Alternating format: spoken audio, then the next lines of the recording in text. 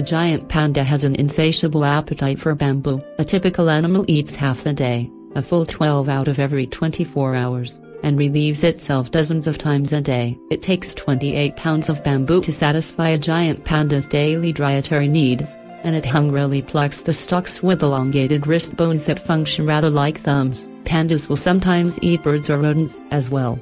Wild pandas live only in remote, mountainous regions in central China. These high bamboo forests are cool and wet, just as pandas like it.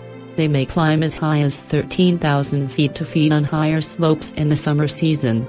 Pandas are often seen eating in a relaxed sitting posture, with their hind legs stretched out before them. They may appear sedentary, but they are skilled tree climbers and efficient swimmers.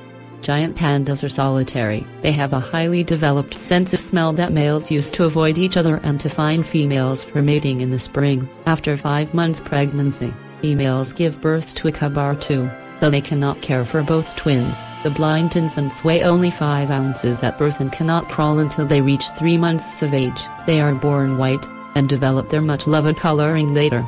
Improved conservation efforts and better survey methods show an increase in the wild panda population. Hundreds more pandas live in breeding centers and zoos, where they are always among the most popular attractions. Much of what we know about pandas comes from studying these zoo animals, because their wild cousins are so rare and elusive.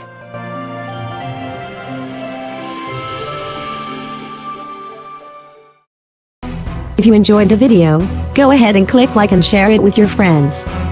Subscribe now and stay tuned for more videos. Thanks for watching.